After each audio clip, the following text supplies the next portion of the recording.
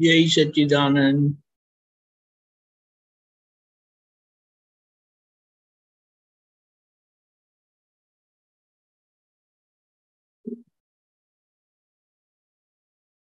Okay, ये Shri Ben unmute थशे। त्रिमंत्र follow करजो। ओके, जय सच्चिदानंद। यस यस, पुलिना जी 1 मिनट। ओके। नमो वितरागाय। नमो वीतरागाय। प्रणाम।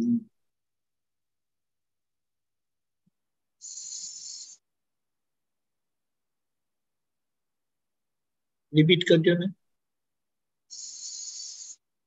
एमनु बंद થઈ ગયું તો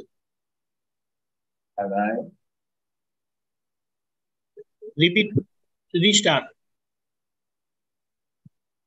પુલિનાજી સંભળાય છે? हाँ, नमो वितरागाय। नमो वितरागाय। नमो अरिहंताणम। नमो अरिहंताणम। नमो सिद्धाणम। नमो सिद्धाणम। नमो आयरियाणम। नमो आयरियाणम। नमो वज्जायाणम। नमो वज्जायाणम। नमो लोये सव साहुणम। नमो लोये सब साहुणम। ऐसो पंचन मुक्कारो। ऐसो पंचन मुक्कारो। सवपावपनासनो। सब पावपणासनो। मंगलाणंच सवेसिम। मंगलानंच सव्वेसिम। मम हवै मंगलम्। परमं हवै मंगलम। ओम नमो भगवते वासुदेवाय। ओम नमो भगवते वासुदेवाय। वासुदेवाय।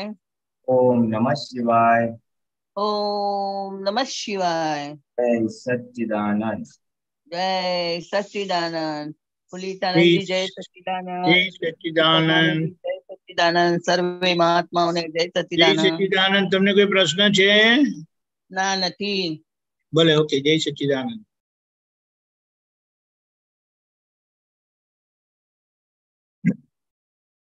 सुबीर जी, कशिप जी आपको लेता हूँ बाद में। हैं?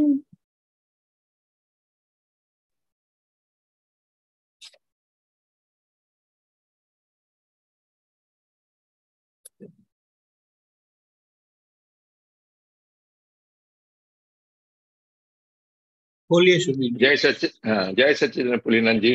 जय सच्चिदानंद देवकानंद जी जय અને સર્વે સચ્चिदानंद। મહાત્માઓ। पुलिनंद जी, कल एक सत्संग में एक बात आया था। जो अपना जो रिलेटिव भाग है वो पूरे के पूरा फर्जियत है और जो रियल भाग है वो मर्जियत है। इसको थोड़ा विस्तार में बता सकते हो? रियल भाग तो now it is mincing words, शब्दों के ऊपर है। रियल भाग एक्चुअली शुद्धात्मा के डिपार्टमेंट में कहा जाता है और शुद्धात्मा के डिपार्टमेंट में बोले प्रज्ञा का प्रकाश में देखना और जानना।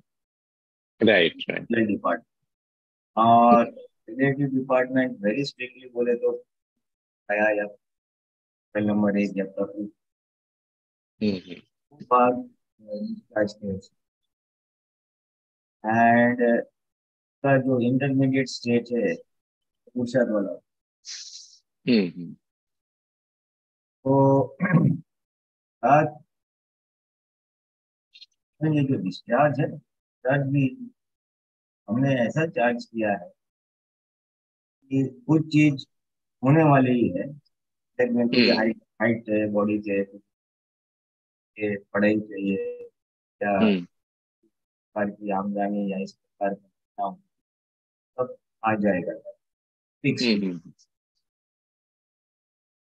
बात ऐसी है कि मेरे समझ के अनुसार मैं वाणी करूंगा, समझ के अनुसार वर्तन करूंगा, यज्ञ ऐसा भी कुछ चार्ज किया हो। Right. That question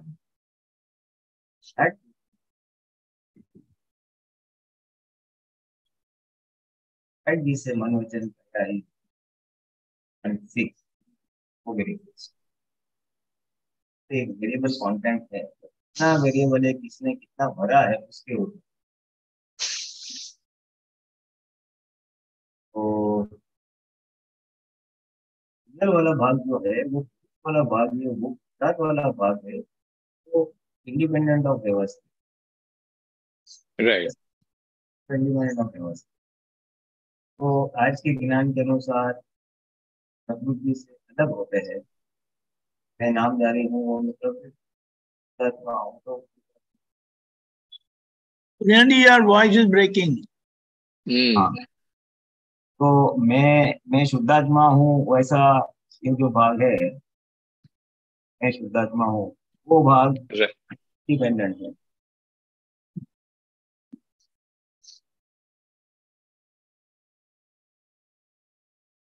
Pulinanandji, we can't hear you. हाँ, या वन जरा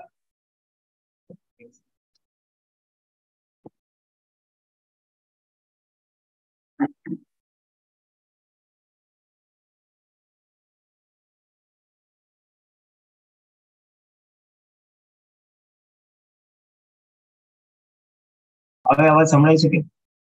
Yeah. ઓકે, એટલે એ ભાગ જે જાગૃતિનો ભાગ છે, હું શુદ્ધાત્મા છું, એ જાગૃતિમાં રહેવાનો જે ભાગ છે, એ ભાગ આપણો પુરુષાર્થનો ભાગ છે, એ સ્વતંત્ર છે. That is not dependent on व्यवस्थित. That is not dependent. Under exceptional cases, not to be taken, कुछ असाधारण संजोगों में इस प्रकार का आवरण आता है, severe physical pain, severe distress प्रकार का, तब वो तन्मयकर वाला भाग होता है. नहीं तो अदरवाइज ऑन एन एवरेज हमारे में ये आ चलने का पुरुषार्थ इंडिपेंडेंट ऑफ व्यवस्थित, इंडिपेंडेंट ऑफ रिलेटिव पोर्शन, तो इसका जो बेस्ट एफर्ट्स अगर बहुत आने वाला है आएगा. कभी कभी अच्छी पुण्य का उदय है तो अपना संयोग के अनुसार हर चीज फॉलोइंग प्लेस वही चलेगी. तो प्रयत्न करने के बाद जब होता है उसको देखना और जानने वाला. Pulinanandji, your voice is not clear. It's breaking.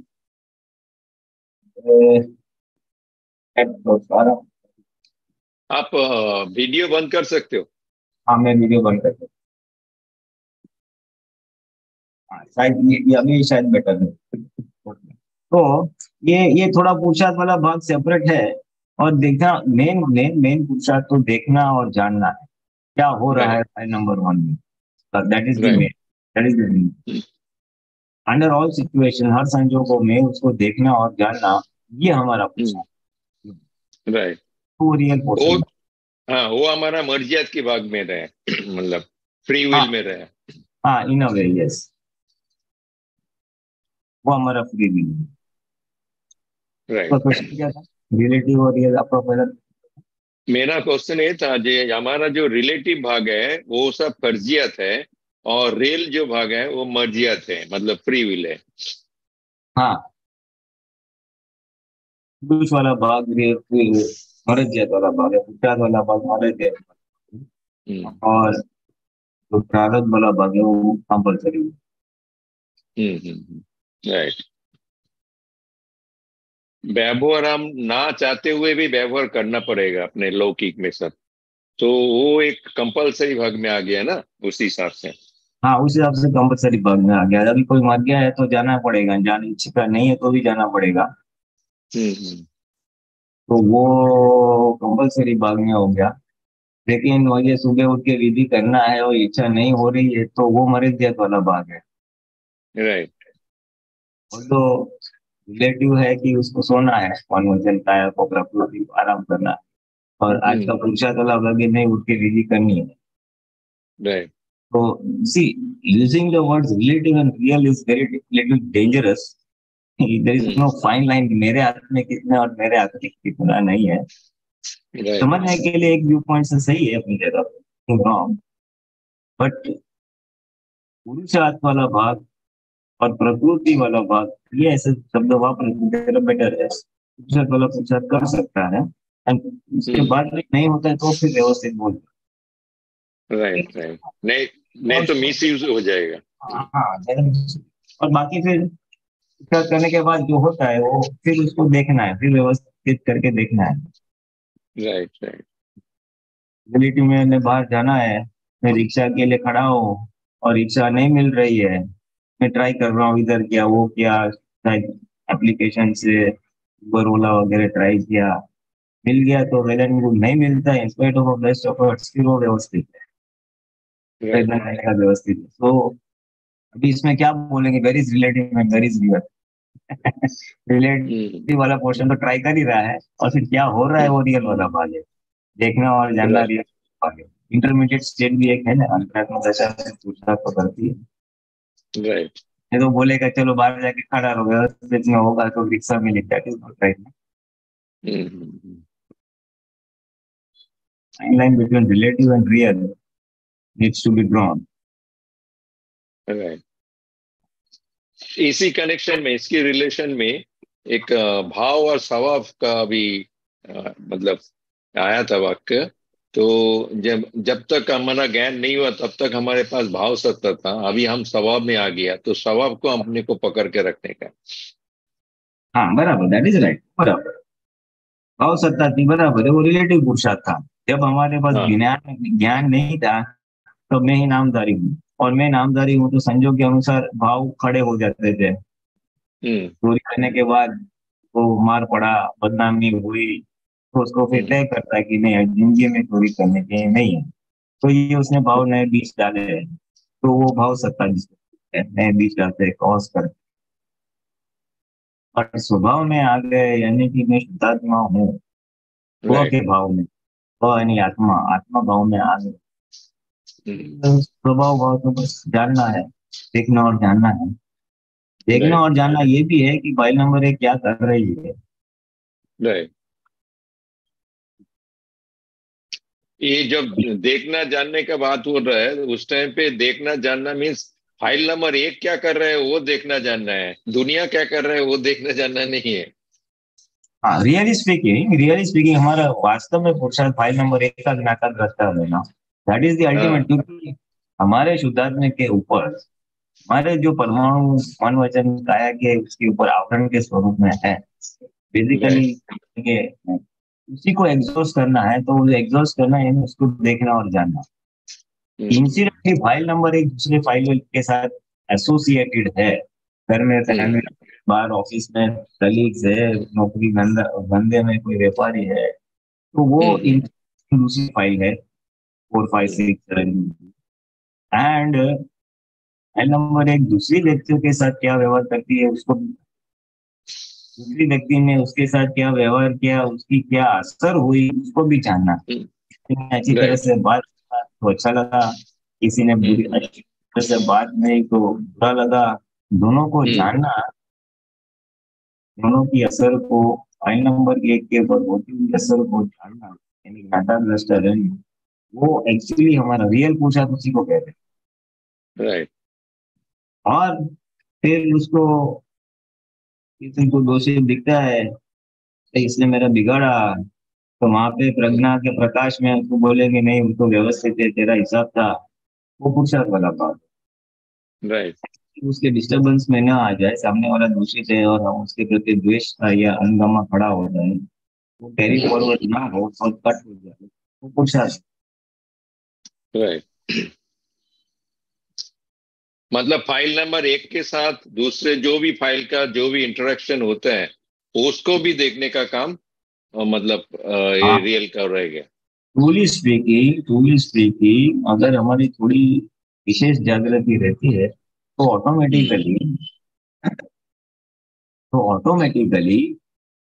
File number 1 एक पड़ोसी, एक नेबर तरीके हमें दिखाई दे रही है। ये बोल रही है, फाइल नंबर 1 बोल रही है, फाइल नंबर 1 चल रही है। That happens in parts and pieces, continuous नहीं रहता है, बट वो तो हमको सब मालूम, वो कंटिन्यूस तक हो जाए, हमेशा के लिए हो जाए, वो हमारा राइट। तो फिर अगर वो एकदम एग्जैक्टली रहता है सेपरेटनेस के पड़ोसी दिखता है तो फिर उसको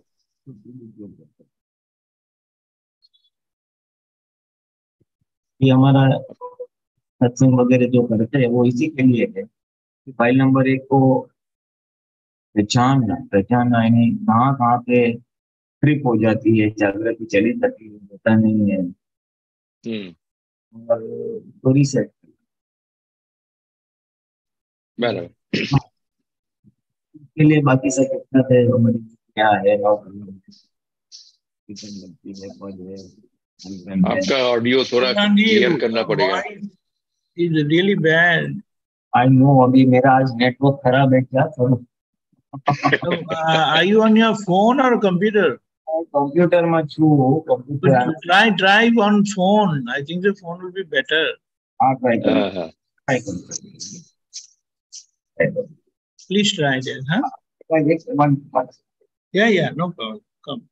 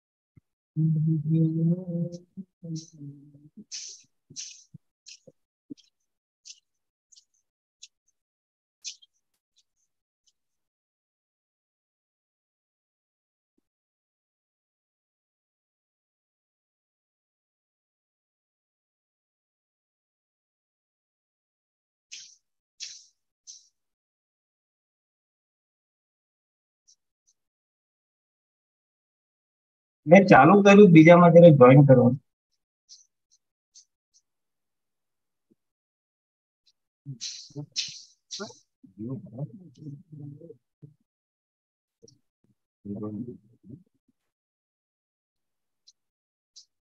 आई हैव स्टार्टेड मैंने एक हाँ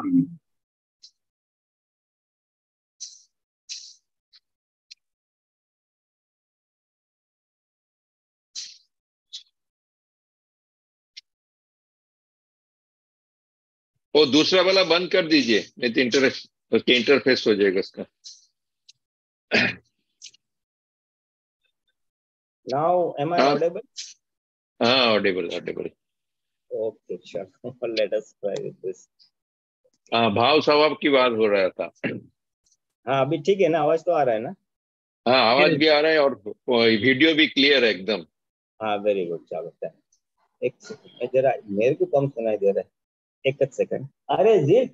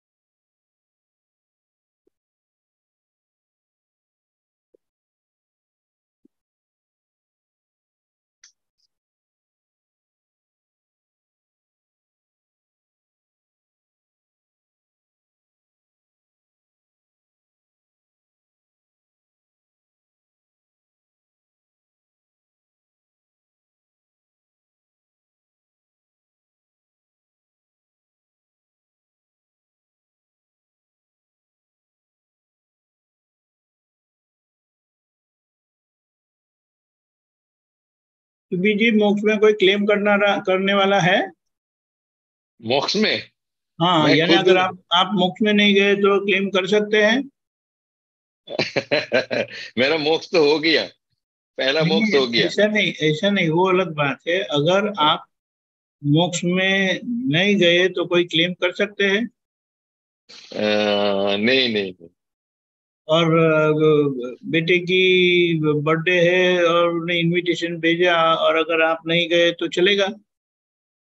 नहीं चलेगा, वो तो व्यवहार है, वो इसीलिए वो कंपलसरी है। कंपल्सरी, करेक्ट, दैट्स व्हाट यहाँ है। इसीलिए आज्ञा को बेशर्त शर्त बताई, अनकंडीशनल राइट। कंडीशन, हाँ हाँ हाँ। ये बात होती है।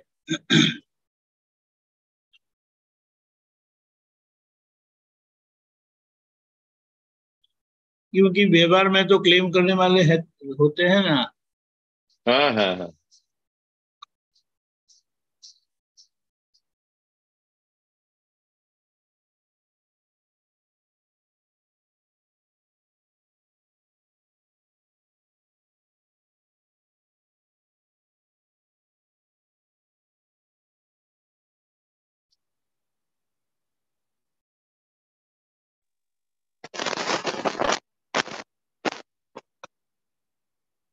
We can't hear you, Pulinanandji.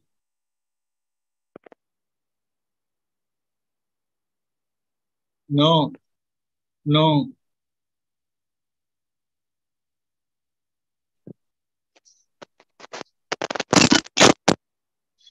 અવાજ આવે છે?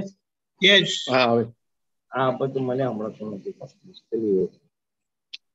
कोई वाला नहीं, आपको ज्यादा નજીક बोलने का નજીક सुनने का તમે कम है। નજીક તમે નજીક આવીને બોલજો હા હા હા, બસ નજીક આવી બોલાવે. તો તમને સંભળાશે પણ. હા, ચાલશે ચાલશે. ચાલશે, છોડ દે હવે ટાઈમ. Thank you. हाँ, ओके, सॉरी सॉरी, चलो, जय सच्चिदानंद। जय ऑल सेट। सच्चिदानंद। तो बस रिलेटिव और रियल का चल रहा था। तो रियल पुरुषार्थ इज ज्ञाता दृष्टा, जो आत्मा का स्वभाव है, और वो राइट। मैक्सिमम हमारा से कंटिन्यूस रहे, वही हमारा पुरुषार्थ रहा है। हाँ हाँ। ओके, सो वो है। और रिलेटिव बोले तो मन वचन काया वाला भाग, वो इसको क्या बोलते हैं, पार्ट ऑफ व्यवस्थित, और इसको और क्या बोलते हैं, और फरजियात मरजियात है ना, वो डाइसी है। इन बिटवीन पुरुषार्थ वाला भाग है। राइट। प्रयत्न इसलिए ज्यादा बोला, प्रयत्न करने के बाद जो होता है उसको पुरुषार्थ कहें। राइट। बट रिलेटिव भाग वो फर्जियत है ही, और रियल भाग में मर्जियत है कि नहीं वो अपने ऊपर डिपेंड करता है, अपना इंटरेस्ट के ऊपर डिपेंड करता है। जैसा दाखले के हिसाब से, हाँ दाखले के हिसाब से जब अभी दीपकानंद जी एक मतलब एग्जांपल दिया था, जे अगर अपना फैमिली में किसी का बर्थडे है और बर्थडे में आप जाएंगे कि नहीं जाएंगे वो उसमें आपका कोई हाथ नहीं है, जाना ही पड़ेगा। लेकिन आप सुबह में उठ के विधि करने का है कि नहीं करने का है, उसमें आपका जो रियल पुरुषार्थ जो बोल रहा है ना, वो जरूरत पड़ता है। वो बर्थडे वाला भी अभी it's case to case basis वाली मामला है। अभी मैं उसके साथ नाराज हूँ, बर्थडे या शादी का प्रोग्राम या कोई भी दूसरा सोशल फंक्शन होता है तो शायद मैं ना जाऊं। मेरा अहंकार बोलेगा अपने साथ, उसके साथ जमता नहीं है। या फॉर एग्जांपल लास्ट टाइम वो हम लोग हमारे फंक्शन में नहीं आता है तो हम उसके फंक्शन में नहीं जाएंगे, ऐसा एक पोर्शन आ सकता है।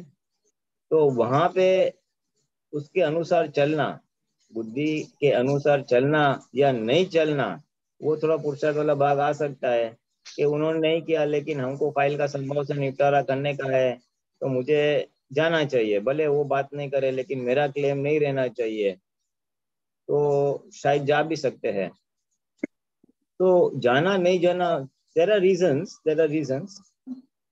द्वेष वाला भाग है और द्वेष मिटाने का है तो शायद हम वो पुरुषार्थ कर सकते हैं।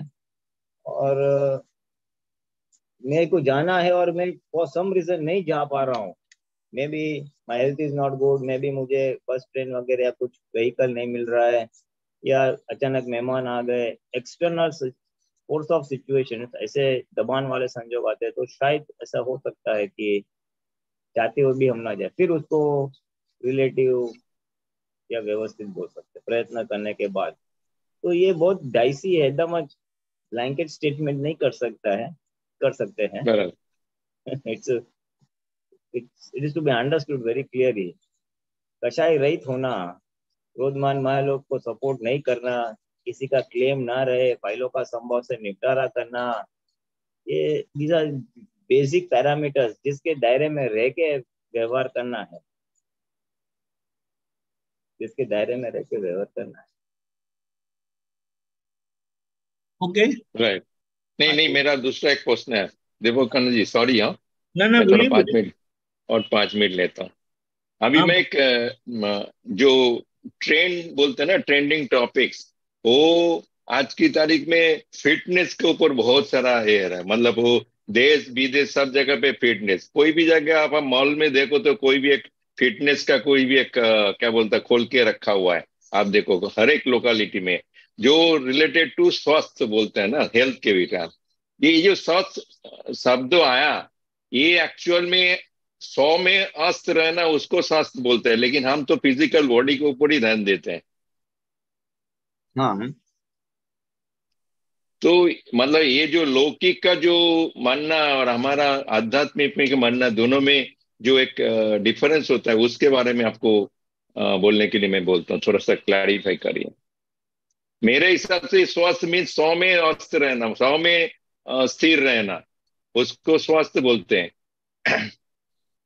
हाँ समझ गया। वो रिलेटिव में दुनिया दुनिया के दायरे में स्वस्थ यानी फिजिकल हेल्थ को बोलते हैं, और फिजिकल हाँ, फिटनेस फिर वो जैसे आप बोल रहे हैं कि फिटनेस के सारे बहुत सारे जिम्नेशियम्स सेंटर खुले खोल के हुए हैं। रखे, हाँ हाँ, हाँ। जिम्नेशियम खुले हुए हैं।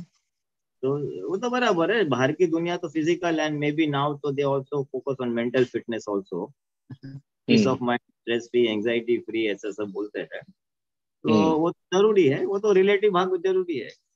तो हमको भी जरूरी नहीं है, ऐसा नहीं है, ऐसा भी नहीं है, but you don't hmm have to go overboard.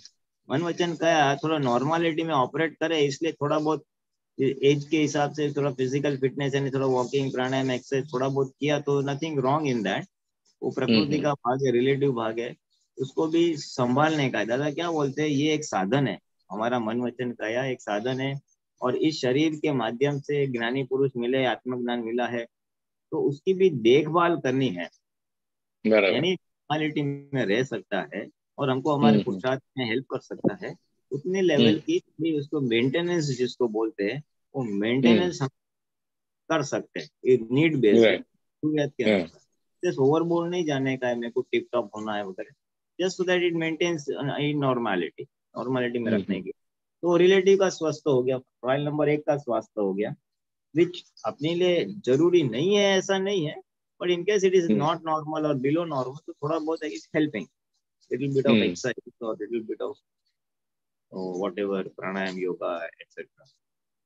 वो करने वाला अलग है और मैं अलग हूँ, उसमें उसमें क्या होगा, प्रयत्न करने के बाद शायद ना भी कर सके, या कर सके तो ठीक से रिजल्ट ना आए, तो फिर वो सब हम्म रिलेटिव में जाएगा। और हम्म हमारा डेफिनेशन जैसे आपने कहा, स्वस्थ, स्व में रहना, हम्म उस वास्तव में स्वास्थ्य कहा गया है, तो वही तो पुरुषार्थ है। स्व में रहना यानी स्व में रह के करने का क्या, स्व में रहना यानी फाइल नंबर 1 को मैं अगर मैं ऑब्जर्वेशन करता हूँ, मैं दूसरों में हम्म शुद्धात्मा देखता हूँ, तो मैं स्व में हूँ। How do you right define, कैसे चलेगा मैं स्व में हूँ या नहीं हूँ। राइट। तो मुझे जगत निर्दोष दिखता है, मुझे मन वचन का है, इसका पड़ोसी रह सकता हूँ, नाता दृष्टा रह सकता हूँ फाइल नंबर 1 का, तो मैं स्व में हूँ।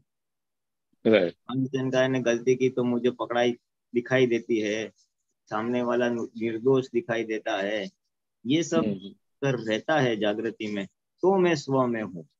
और स्व में राइट हूँ तो मैं वास्तव में स्वस्थ हूँ। स्व राइट। में रहने के लिए तो ये सब खटपट कर रहे हैं ना, ये सब सत्संग है, पुरुषार्थ है, स्व में रहने के लिए तो है, और क्या है। तो एक ज्ञानी पुरुष की डेफिनेशन है, स्व में रहे वो स्वस्थ है, वो रियल स्वास्थ्य है, ट्रू। Right right. और ये रिलेटिव स्वास्थ्य, both are required, both are required है। हाँ हाँ। बिना रह के कोई इतना रहने वाला नहीं है, एवरीथिंग इन नॉर्मेलिटी।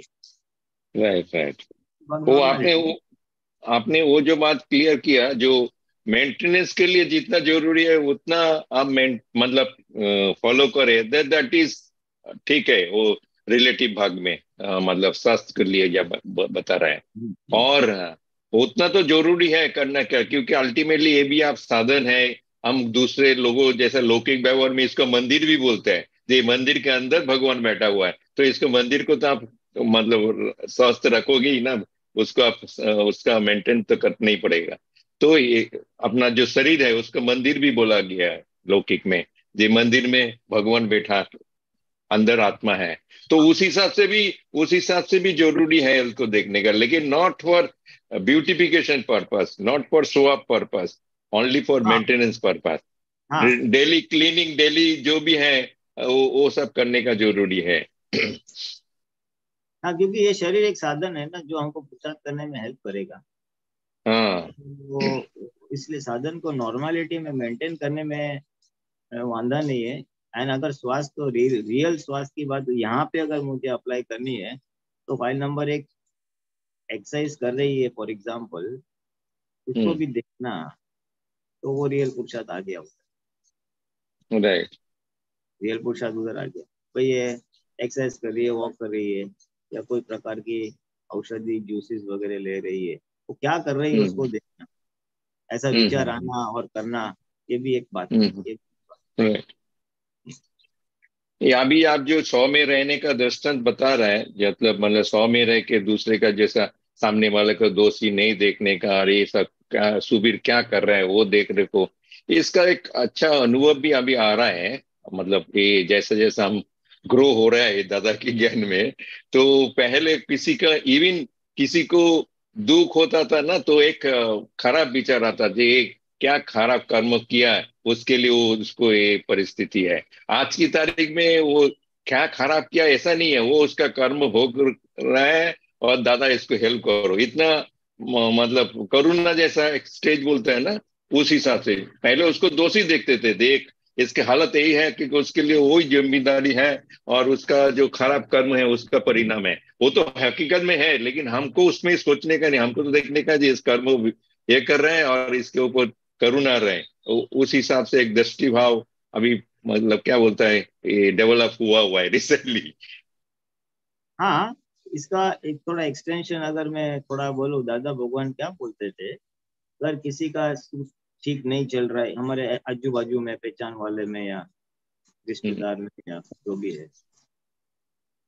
तो उसका जो होगा वो होगा, मेरे को क्या निस्बत उसके साथ, मेरे को क्या लेना देना उसके साथ। ये जो राइट। एटीट्यूड है which is not a right attitude. मेरे को लेना देना ऐसा नहीं। अगर आपके साथ एसोसिएटेड है तो उसका कपड़ा हो, उसका वो एक भावना तो रहनी चाहिए। उसका राइट। भला हो, कल्याण हो, वॉट एवर इट में भी, राइट, तो करुणा भाव तो रहनी चाहिए।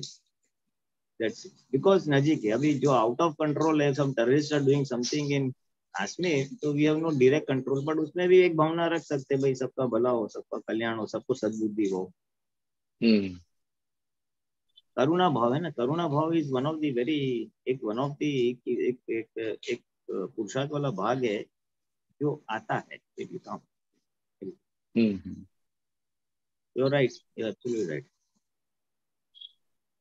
यू सी, और जैसे इस जैसे मेन थिंग क्या है, जैसे जैसे हमारा जैसे जैसे हमारा हमारे पुरुषार्थ की एज अ रिजल्ट ऑफ हमारा पुरुषार्थ, हमारे अंदर भीतर जो आनंद आएगा, हमारे भीतर जो एक शांति शांति तो नहीं बट एक आनंद, एक स्थिरता, उसका फल क्या आएगा, तो फिर दूसरों के प्रति करुणा आएगी।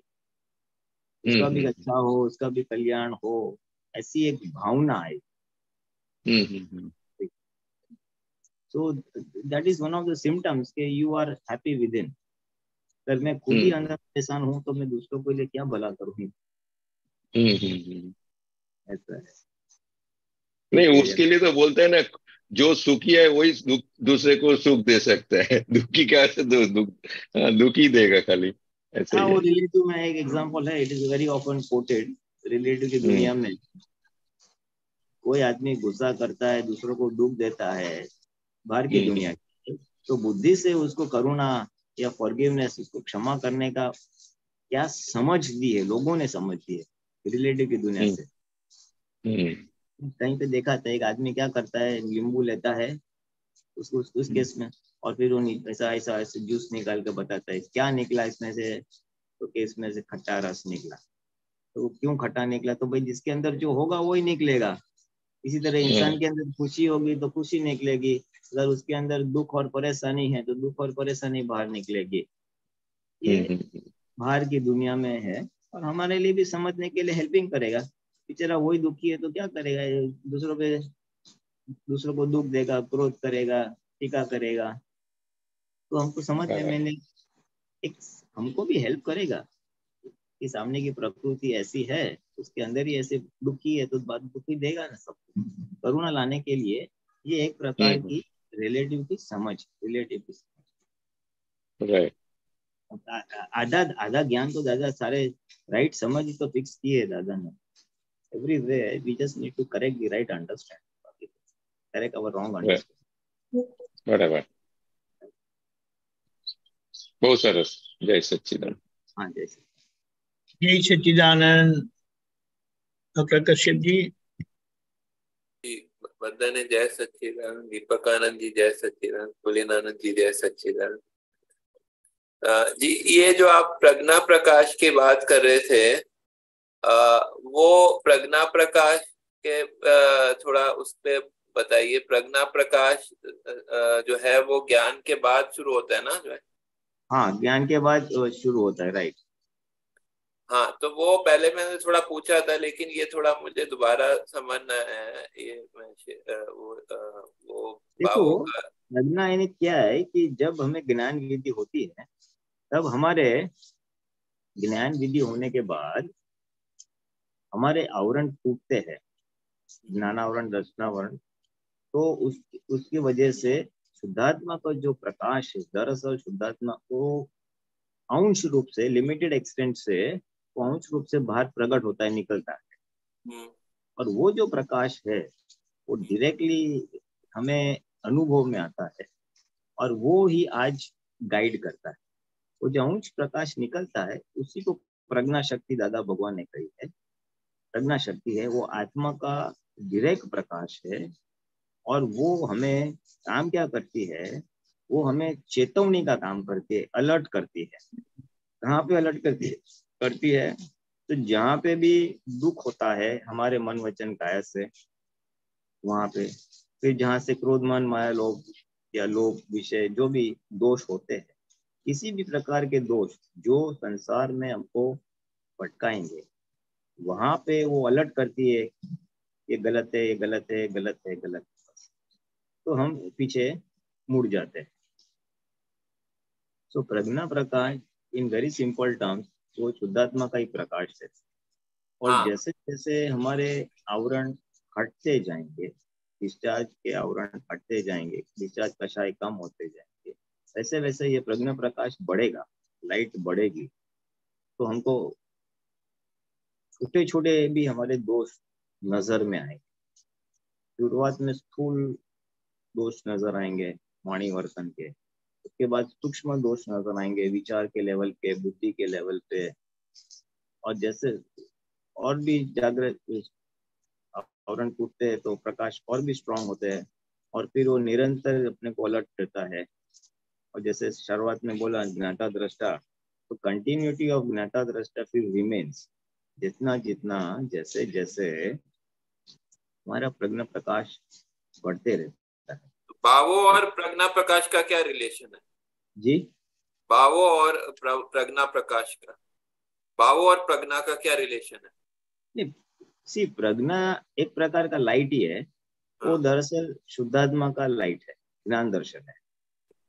और भावो जो है वो तो हमारा अंतरात्मा दशा वाला जो भाग है ना, जो देयर आर टू, वन, एक ज्ञानी भाव, अज्ञानी भाव। जो भी रॉन्ग बिलीफ वाला है, थोड़ा अभी तो प्रकृति में आ जाता है, वो भी भावो है, वो अज्ञानी भावा बोलते हैं। और मैं शुद्धात्मा हूँ, ऐसा सभानता आ गई है, जागृत आत्मा जिसको बोलते हैं, वो ज्ञानी भावा बोलते हैं। तो भावो तो एक प्रकार का एक अहंकार की अवस्था बोल सकते हैं। अहंकार की अवस्था बोल सकते हैं। वो जो आपको पिछली बार पूछा था ना, और मैंने थोड़ा दीपकानंद जी से पूछा था, लेकिन वो थोड़ा मुझे दोबारा पूछना है। ये जो आपको मैं रखता हूँ 1 मिनट।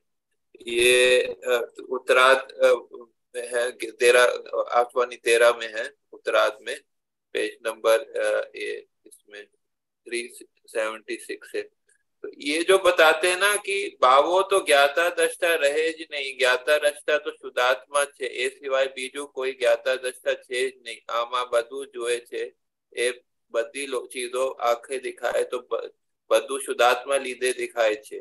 बाकी बाबा ने तो એવું છે જ નહીં, શક્તિ જ नहीं, बाबा तो अंधा छे। मतलब ये बोले बाबा अंधा है, मतलब ये क्लियर कट इसमें दादाजी ने लिखा बाबा अंधा है। हाँ पर हाँ तो बराबर है ना, बाबा बाबा अंधा रहने क्या, जो अहंकार वो तो अंधा ही है, वो प्रज्ञा के प्रकाश में शुद्धात्मा देखा है। इसको थोड़ा एक सिमिली अगर देने की कोशिश करूं मैं, I am just trying to explain. बाबा है ना, मानो मैं हूँ और मेरे हाथ में एक तो इलेक्ट्रिक टॉर्च है, तो टॉर्च में अगर फोकस करता हूँ कहीं पे तो मुझे वो ऑब्जेक्ट दिखता है, जो भी है वस्तु।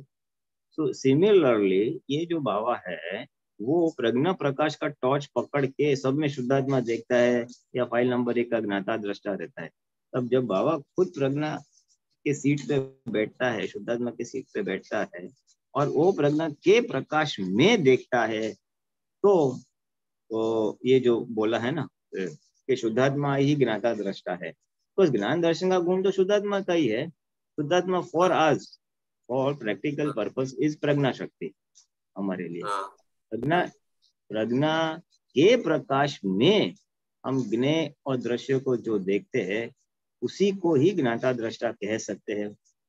वास्तव में वितरकों की डेफिनेशन में कि मैं देखता हूँ और जानता हूँ, मैं ज्ञाता दृष्टा हूँ, that truly speaking is correct केवल और केवल शुद्धात्मा के या प्रज्ञा के प्रकाश। उसके अलावा दूसरा क्या हो सकता है कि बुद्धि के प्रकाश से देखता हूँ, तो बुद्धि से प्रकाश से देखता हूँ, इंद्रिय का ज्ञान है यहाँ, और वो फिर वो वास्तव में ज्ञाता दृष्टा नहीं।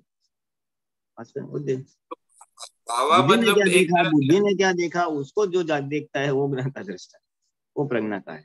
बाबा जो अंदर की मान्यता है ना, जो है कि जो है हमारी बिलीफ्स है ना, बाबा का बिलीफ का बदल है ना। मैं जो अंतर, मैं अभी मैं पहले रॉन्ग बिलीफ में था, मैं नामधारी, अभी राइट बिलीफ कन्वर्ट हो गई।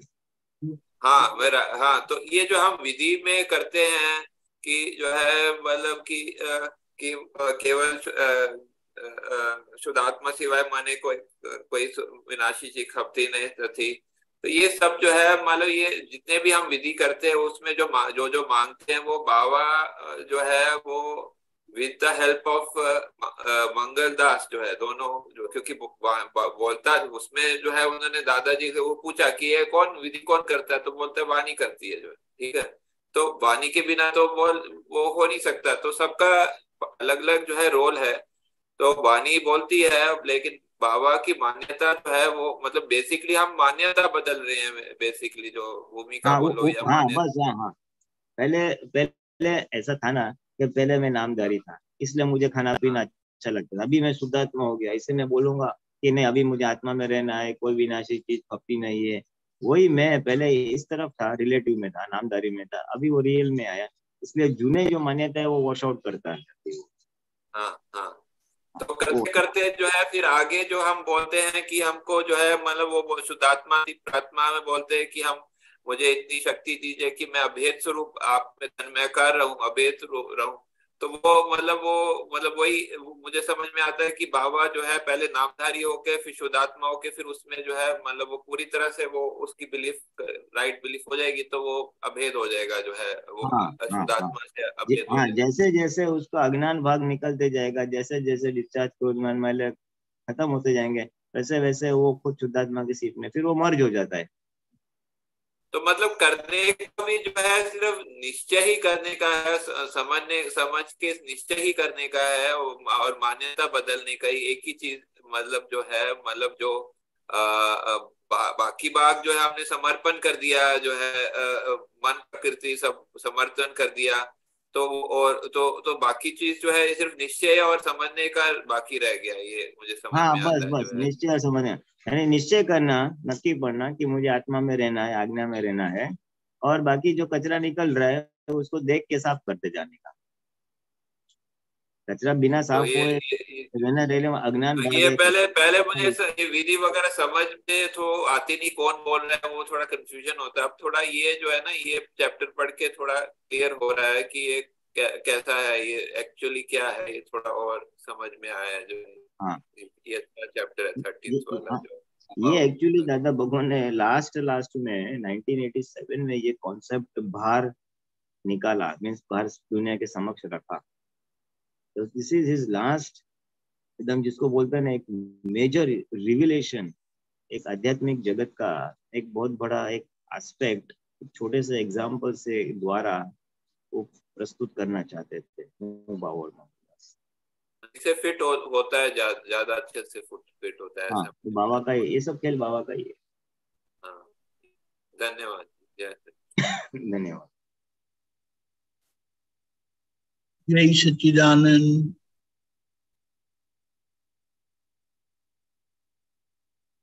परेश भाई,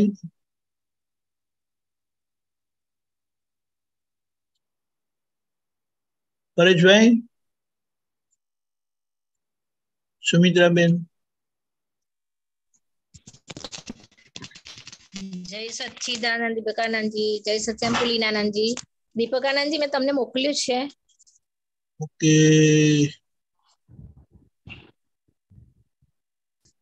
વાંચો. હા, આજનું હવે ક્યારનું છે ખબર નહીં.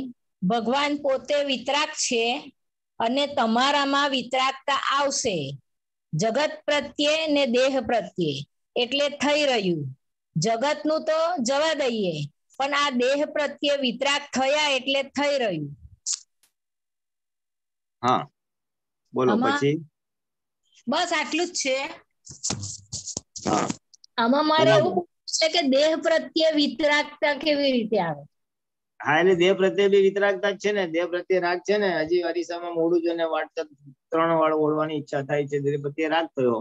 આ તો ગમે તેમ ચાલે ને ગમે તેમ નિગ્લેક્ટ કરી નાખે તો દ્વેષ બી થયો.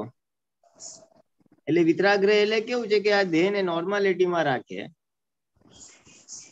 એના પ્રત્યે રાગે નહીં, એને દ્વેષે નહીં, એટલે વિતરાગ થયા તમે એમ. કે ભાઈ આ વિતરાગ એટલે કેવું છે, આ ફાઇલ નંબર 1 છે, હવે એનો જે હિસાબ છે એનો હિસાબ હવે નિકાલ થઈ રહ્યો છે, એને જોવું જાણવું, એટલે તમે વિતરાગ થયા દેહ પ્રત્યે. હા, અને એને દેહ પ્રત્યે ગમો હોય નહીં અને દેહ પ્રત્યે અણગમો હોય નહીં. એટલે એકાદ એક્ઝામ્પલ. એટલે કેવું છે કે હવે કોઈને શારીરિક તકલીફ રહે, અને ક્રોનિક કે ઘણા વર્ષો રહે, એટલે પછી એને દેહ પ્રત્યે અણગમો ઉભો થઈ જાય. યાર શું બેકાર છે યાર, આપણે યાર ક્યાં સુધી આવું, એમ હવે નથી જોતું. તો એ થોડો દ્વેષ વાળો ભાગ થાય. બરાબર છે જોવું એટલે એક્સેપ્ટ કરવું, એમ એને એક્સેપ્ટ કરવું. વિતરાગ રહેવું એટલે એને સ્વીકાર કરવો. અને બહુ ફાઇન ચાલતું હોય બધું સરસ, જેને કહેવાય પ્રકૃતિ બહુ સાથ આપતી હોય ખાવા પીવામાં બધી રીતે, તો એને કદાચ લાગે કે આપણે તો બહુ સારા, આપણે તો એક્સપર્ટ, આપણે તો કઈ તકલીફ જ ના આવે, આપણે તો અહીંયા જઈએ ને ત્યાં જઈએ. બરાબર. એ ભાગ આવે તો એ ભાગ થોડો પ્રકૃતિ પ્રત્યે રાગ અથવા થોડો ગર્વરસ નો ભાગ આવી જાય. એટલે હા, એટલે દેહ પ્રત્યે વિતરાગ એટલે રાગ નો પક્ષ લે, દ્વેષ નો પક્ષ લે, જેમ છે તેમ જોવું અને સ્વીકાર કરવું, એમ બરાબર જેવું ને સ્વીકાર. હા, એટલે દેહ પ્રત્યે વિતરાગ થઈ ગયા તો બહુ થઈ ગયું. બહારની દુનિયા પ્રત્યે તો વિતરાગ થવાશે, બરાબર. દેહ પ્રત્યે વિતરાગ થઈ ગયા એટલે પૂરું થઈ ગયું એમ કે છે. હા, બરાબર. બીજું એક પૂછી લઉં? હા, એક કનુ દાદા નું કઈ વાક્ય આવ્યું હતું. કઈ વાક્ય? કઈ વાક્ય? હું બોલું છું ખાલી. બોલો. હૃદય ધड़कता हो वहां से मर्म लिया जाए, जाने के बाद राम तेरी माया. હા, એટલે સજીવન વ્યક્તિની કિંમત છે, કહેવાનો મતલબ એ. બરાબર. હૃદય ધડકતા હો वहां से लिया जाए, यानी कि જીવતી વ્યક્તિ હોવી જોઈએ. જીવતી વ્યક્તિ હોય તો આપણને માર્ગદર્શન આપી શકે, ટકોર કરી શકે, આપણી ભૂલ હોય તો આપણને ભૂલ બતાવી શકે. પુસ્તક આપણને ડિરેક્ટલી ભૂલ ના બતાવી શકે, ઇનડિરેક્ટલી બતાવે. બરાબર. એટલે એનો કહેવાનો મતલબ એમ કે જીવતી વ્યક્તિ હોય, સજીવન નિમિત્ત હોય તો હેલ્પિંગ છે, નહીતર સજીવન વ્યક્તિ વગર પછી એટલું હેલ્પિંગ નથી. બરાબર. દ્રષ્ટિ પ્રાપ્ત કરવી હોય તો આત્મદ્રષ્ટિ પ્રાપ્ત કરવી જીવતી વ્યક્તિ જ જોઈએ ને. પુસ્તક તો આત્મદ્રષ્ટિ આપી ના શકે ને. બરાબર. એટલે એ અપેક્ષા આપણે કહી શકાય કે જીવતી વ્યક્તિનું મહત્વ છે આત્મા માટે. બરાબર. સરસ. જય સચ્ચિદાનંદ. જય સચ્ચિદાનંદ. જય પરેશભાઈ. જય સચ્ચિદાનંદ સાહેબ. જય સચ્ચિદાનંદ. એક તો આવી ગયો બે સુમિત્રાબેને પૂછ્યું, એમાં બીજું પૂછવું હતું કે નિમિત્ત થી છેટા રહેવાની જરૂર છે. એક નિમિત્તને તો આપણે જાણીએ કે આપણી જોડે હિસાબ આવ્યો, એને નિમિત્ત તરીકે જોયો, હવે એનો હિસાબ આપણે જે આવે એનો નિકાલ કરવાનો, પણ છેટા રહેવું એનો મિનિંગ મને એટલે શું કહેવા માંગે સમજાતું નથી. એટલે આ સાપેક્ષ છે, સાપેક્ષ છે. છેટા રહેવું એટલે દૂર રહેવું. હા, એટલે કોઈ આપણને કોઈની સાથે આપણે સેટ ના થતું હોય તો એની ટીકા નંદા કે આવો છે આવી છે એમ નહીં, ના ફાવતું હોય તો જરા દૂર રહીએ, એની સાથેનો ઇન્ટરેક્શન ઓછું કરી નાખીએ, કહેવાનો મતલબ. બરાબર. એટલે આ સાપેક્ષ છે. હવે બધી જગ્યાએ કે આપણે ઇન્ટરેક્શન ઓછું કરી શકીએ એવું જરૂરી નથી. નજીકની જ ઘરની વ્યક્તિ હોય કે ઓફિસ કે ધંધામાં જ હોય તો કઈ તમે એને છેટા ના રાખી શકો. ઘરમાં ઓફિસમાં કોઈ કામવાળો સબોર્ડિનેટ કે નોકર જ એવો હોય તો તમે એને છેટા ના રહી શકો. પણ જ્યાં વ્યવહારમાં અમુક હોય કે આવા જરાક મિત્રો હોય કે થોડાક અમુક એવા સગાઓ હોય, જરાક દૂર ના હોય, જ્યાં પોસિબલ છે, જ્યાં શક્ય છે, તો ભાઈ તો દૂર રહેજો. તમે એની સાથે અથડાશો નહીં, એના માટે અણગમા ઉભા ના કરશો. આપણા તરફથી કોઈ રિએક્શન ના આવવું જોઈએ એમ.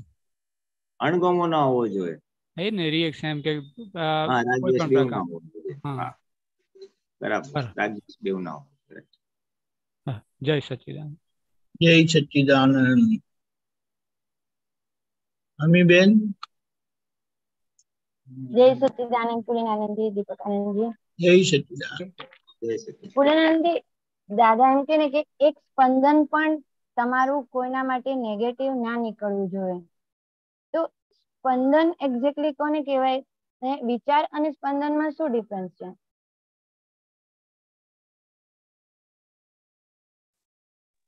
સ્પંદન અને વિચારમાં. સ્પંદન અને વિચાર. દાદા કે એક સ્પંદન પણ કોઈના માટે નેગેટિવ ના નીકળવું જોઈએ એમ. એક સ્પંદનમાં નેગેટિવ ના નીકળવું જોઈએ. એટલે પ્રાર્થના કરો. તો આપણે કોઈના માટે નેગેટિવ વિચાર પણ ના હોવા જોઈએ. હવે આપણને તો સ્પંદન અને વિચારમાં શું ડિફરન્સ છે? સ્પંદન એક્ઝેક્ટલી કોને કહેવાય?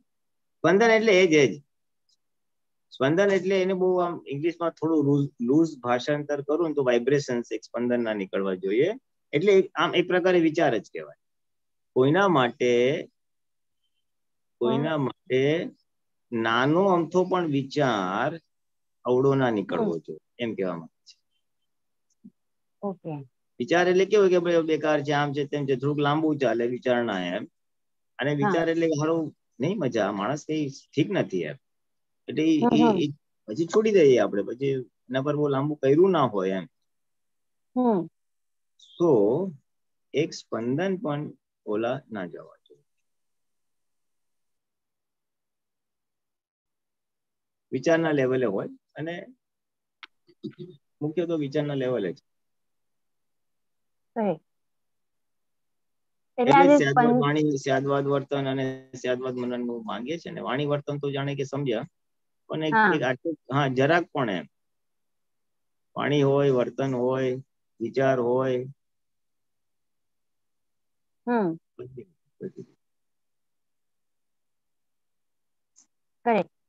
એટલે એ તો ક્યારે બને જયારે આપણને અકર્તા દેખાય. અને આપણને અકર્તા ક્યારે દેખાય? જયારે આપણે અકર્તામાં રહીએ તો.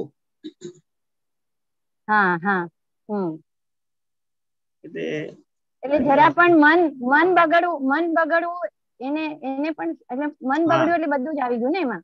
હા આમાં જરા બી મન ના બગડવું જોઈએ. Right, correct. એટલે એમાં બધું આવી ગયું. હા, અને એક બીજું સૂત્ર છે દીપક આનંદજી, બોલો બોલો. હું આપને મોકલું છું.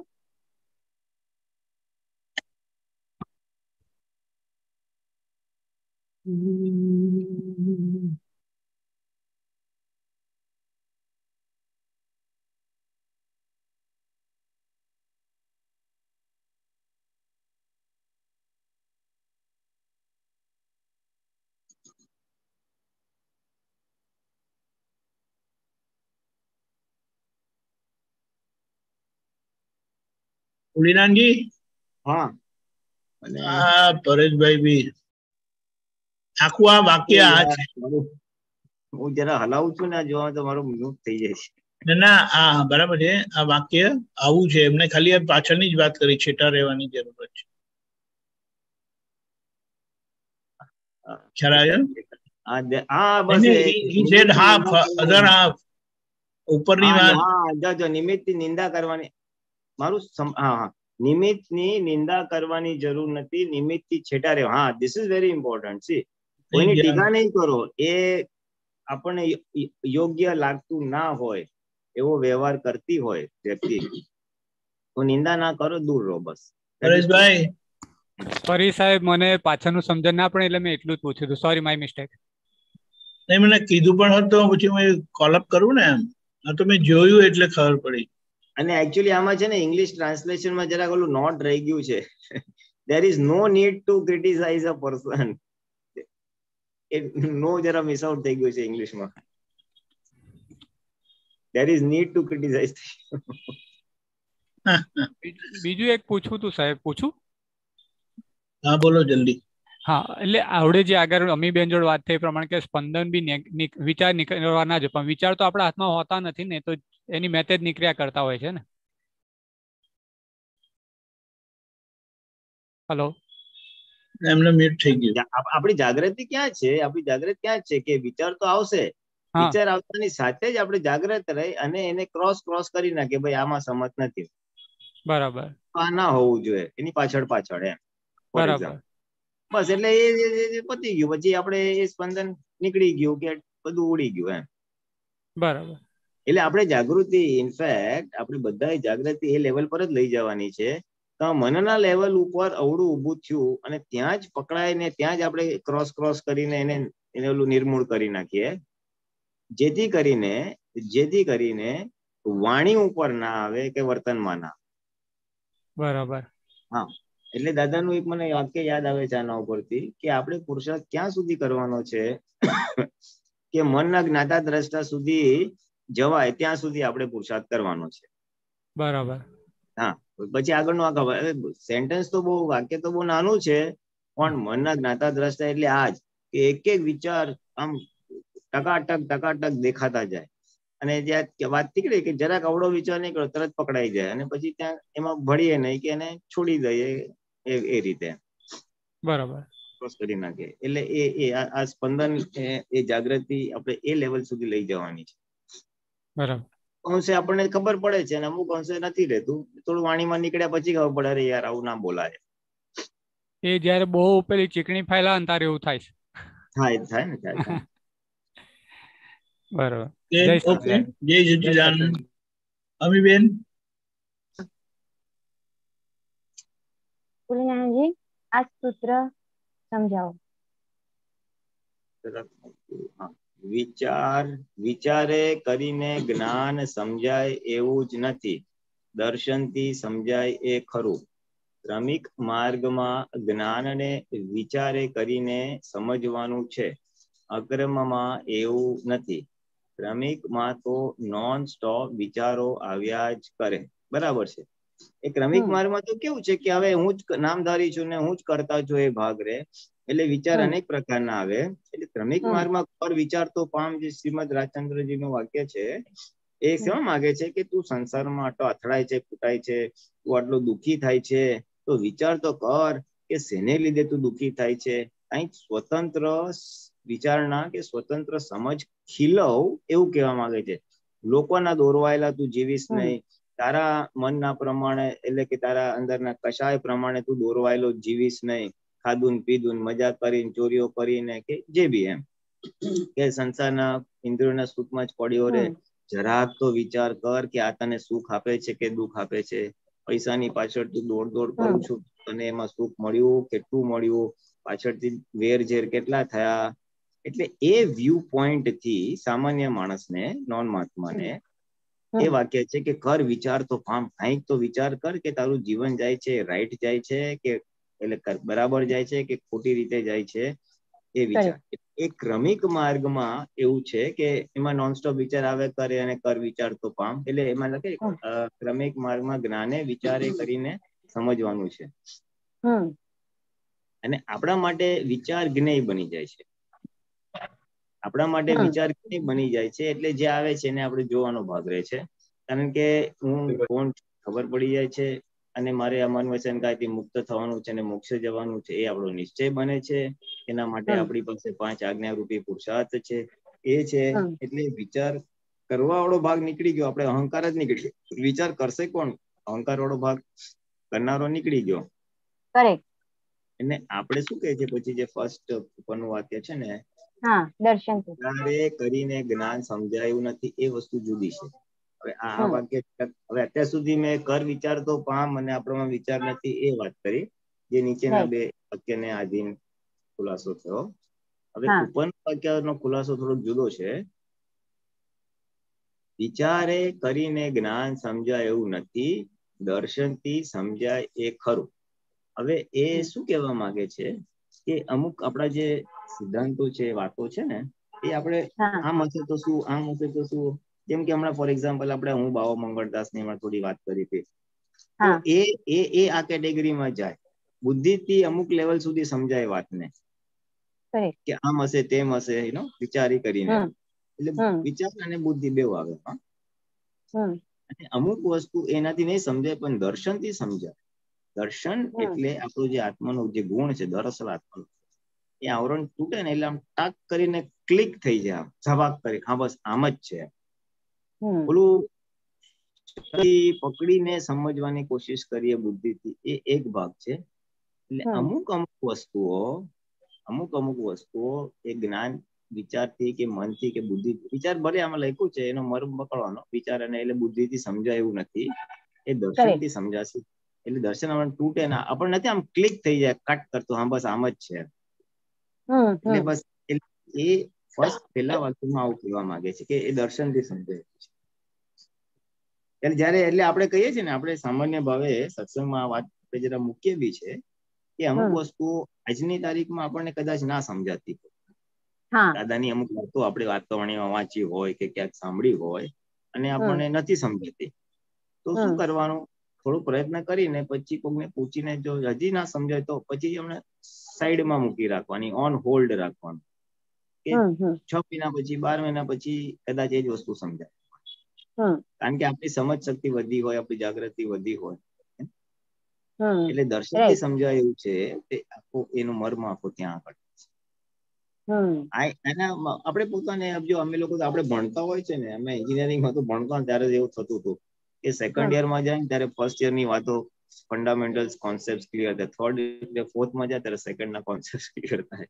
અને એકદમ આજનો વર્ષો મારો અનુભવ કહું, ઘણી બધી વસ્તુ જયારે જ્ઞાન લીધું અથવા એના અમુક વર્ષો પછી બી નથી સમજાતી, પણ આજે એ પાછું સમજાય છે. એટલે જેમ જેમ આપણી જાગૃતિ વધે, જ્ઞાન દર્શન વધે, એમ એમ સમજાય. એટલે અમુક વસ્તુ જો આજે ના સમજાય તો ઓન હોલ્ડ રાખવાનું અને પછી આગળ જતા સમજાશે. એટલે કારણ કે એ બુદ્ધિથી નહીં સમજાય, એ દર્શનથી સમજાશે. એ દર્શન આપણું પૂરું થશે ત્યારે સમજાશે. ઉપરના વાક્યમાં એ કહેવા માંગે છે, નીચેના વાક્ય જુદું છે. ક્લિયર, સમજાઈ ગયું. એટલે આપણું તો હવે દર્શનથી જ બધી આપણી સમજ ખુલી રહી છે અને એનાથી જ આપણે એને આગળ વધારશે આપણું, બરાબર ને? હા, બસ આપણે જેટલી આજ્ઞા પાડીશું ને એટલે ઓટોમેટિકલી, જેટલી આજ્ઞા પાડશે એટલા અતિક્રમણના પ્રતિક્રમણ થશે, ચીકણા દોષોની શક્તિઓ મંગાશે. એ બધું આવરણ તોડવાની પ્રક્રિયા જ છે. એ બધી આવરણ તોડવાની પ્રક્રિયા જ છે. એટલે હવે આપણે હવે આ દર્શન એટલે આપણે આ ત્રીજી આંખ દ્રષ્ટિથી જ આપણે જગતને પોતાને જોઈ રહ્યા છે, એવું જ ને? ફરીથી કેવું શું કીધું તમે? આપણે આપણી શું જરા બોલો, રિપીટ કરો. એટલે જે હવે આંખોથી જોવાતું એ બધું વિચાર થતું હતું, પણ હવે આપણે આ દાદાની દ્રષ્ટિ જે 5 આજ્ઞાની છે ને, આ દ્રષ્ટિ એ જ આપણું દર્શન છે, એનાથી જ જોશું તો ધીરે એનાથી જ આગળ વધાશે. બરાબર? હા, બસ. હા. એટલે જ્ઞાનીની સમજ એ સમજ કરનાર છે. સમજતી. હા, કરેક્ટ. આપણે જ્ઞાની પુરુષ પાસે જે સમજણ હતું એ સમજણ આપણે અપનાવી અને એ સમજીને આપણે આગળ ચાલવાનું છે. આપણને દેખાતું હતું, જ્ઞાનીને અકર્તા દેખાય છે, જ્ઞાનીની સમજણ છે. એટલે જ્ઞાનીની સમજણ થી આપણે ચાલીશું તો આપણું બી દર્શન શુદ્ધ થશે. દર્શન શુદ્ધ થશે. કરેક્ટ. હા, બરાબર. ઓકે. એક પ્રેક્ટિકલ ઇન્સિડન્ટ પૂછું દીપકાનજી? ટાઈમ છે કે પછી પૂછું? બોલો બોલો. પુલિનાનંદજી, હું છે ને હમણાં 2 દિવસ પહેલા દિલ્હી ગઈ હતી ટ્રેનમાં. હા, તો ટ્રેનમાં જરા મોટે બોલજો ને પ્લીઝ. હા, દિલ્હી ગઈ હતી ટ્રેનમાં. તો છે ને એવું થયું. હા, તો ટ્રેનમાં છે ને બસ ઓલું નિઝામુદ્દીન સ્ટેશન આવવાનો ટાઈમ હતો ને, ત્યારે મારા જે કમ્પાર્ટમેન્ટમાં છે ને 3 છોકરાઓ હતા. તો એ લોકોએ શું કર્યું, ઓલું આપણને એસી કોચમાં ઓલું બેડશીટ ને બધું ના આવે, બધું નેપકિન ને બધું, તો એ લોકોએ શું કર્યું, આખી એક કીટ છે ને બેગમાં મૂકી દીધી. અને હું ત્યારે અક્રમ વિજ્ઞાન વાંચતી હતી અને મારી નજર બરોબર એ ભાઈ પર ગઈ કે એમને છે ને એના બેગમાં એ નાખી દીધું. બરાબર? અને પછી જે બધા સ્ટાફ વાળા આવે ને બધું બેડશીટ ને બધું સંકેલવા માટે બધું, તો એ લોકો બધું ઇશ્યુ કરવા લાગ્યા, ઝઘડો કરવા લાગ્યા કે એ ઘૂમ રહા હૈ, એક પૂરા કિટ નહીં હૈ, 2 ચાદર નહીં હૈ, એ નહીં. તો ઓલા 3 છોકરાઓ છે ને આર્ગ્યુ જ કરતા હતા કે હમકો નહીં માલુમ હૈ, હમકો નહીં માલુમ હૈ એમ. અને મેં જોઈ લીધું, પણ હું ઠેઠ સુધી કશું જ નહીં બોલી. અને સ્ટેશન આવ્યું એટલે અમે તો ઉતરી ગયા. અને પાછું રિટર્ન અમે બીજે દિવસે દિલ્હી થી રિટર્ન આવતા હતા ને, તો 2 જણ એવી રીતે વાતો કરતા હતા. તો મેં મારા સાથે અમારા ઘરવાળા હતા ને બધા, એટલે મેં એમને કીધું, મેં કીધું આપણે જયારે રિટર્ન આવતા હતા ને, તો મેં કીધું મેં તો જોયું તું, ઓલા ભાઈએ જ લીધું તું. અને તો કે તો તારે કહેવાય નહીં એમ, કે તારે ચૂપ થોડી રહેવાય એમ, કે આપણે આવી જગ્યાએ તો આપણે ગવર્મેન્ટ નું હોય તો આપણે બોલવું જોઈએ ને એમ. તો આમાં શું કરવું જોઈએ પુલિનાનંદજી? મારે બોલવું જોઈએ કે ના બોલવું જોઈએ? એવું થઈ ગયું કે આપણે અમુક વસ્તુ આવું જોઈએ છે ને કે આ ઇલીગલ છે, કે આ બરોબર નથી, તો આપણે ત્યાં હવે બોલવા જવા જવું જોઈએ કે ચૂપ રહેવું જોઈએ? હવે આ કેવું છે, સમય સંજોગ આધીન વસ્તુ છે. સમય સંજોગ આધીન વસ્તુ છે. હવે આપણે એકલા હોય ને ભાઈ કઈ બોલીએ ને આપડો ભાઈ હુલ્લો ગુલ્લો થઈ જાય તો જરા અઘરું કામ થઈ જાય. હા, અને કદાચ સંજોગ પરમિટ કરે કે ઓલો માણસ જતો રહે, તો પછી ધીમે રહીને એ લોકોને કહેવાય કે અભી એસા આપકે પાસ છે, તમારી પાસે હોત તો તમે કેમ આમ કરો છો, કેવા જેવું લાગે તો કેવાય. હવે આ બધું સમય સંજોગ પ્રમાણે છે. પોઈન્ટ ઇઝ દ્વેષ અને અથડામણ ના થાય, દેટ ઇઝ વેરી ઇમ્પોર્ટન્ટ. એ કિંમતી વસ્તુ છે. એટલે જો સમય સંજોગ પ્રમાણે સાંભળનાર વ્યક્તિ હોય, કેવો હોય તો કેવાય, ભાઈ તમે આ કર્યું છે, આ કેમ આમ કર્યું, આવું તમે શું કામ કરો છો, એવું કહેવાતું હોય તો કેવાનું, અને નહીં તો પછી છોડી દેવાનું, બીજું શું કરવાનું. કરુણા રખાય છોકરા ઉપર કે એ લોકોને સદબુદ્ધિ હોજો કે ભાઈ આનું પરિણામ જાણતા નથી, એનું કલ્યાણ થાવ.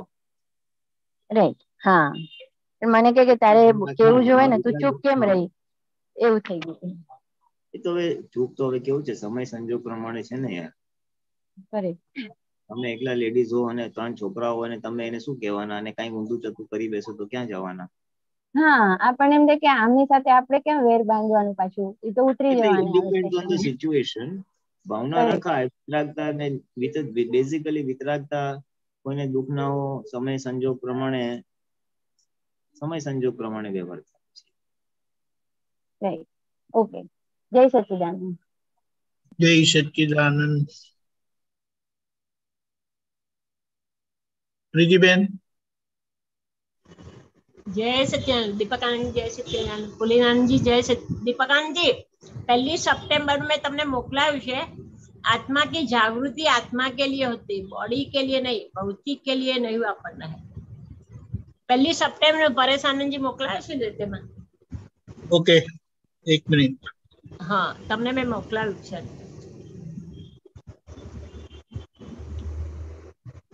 હમણાં 5 દિવસ પર જ આવ્યું.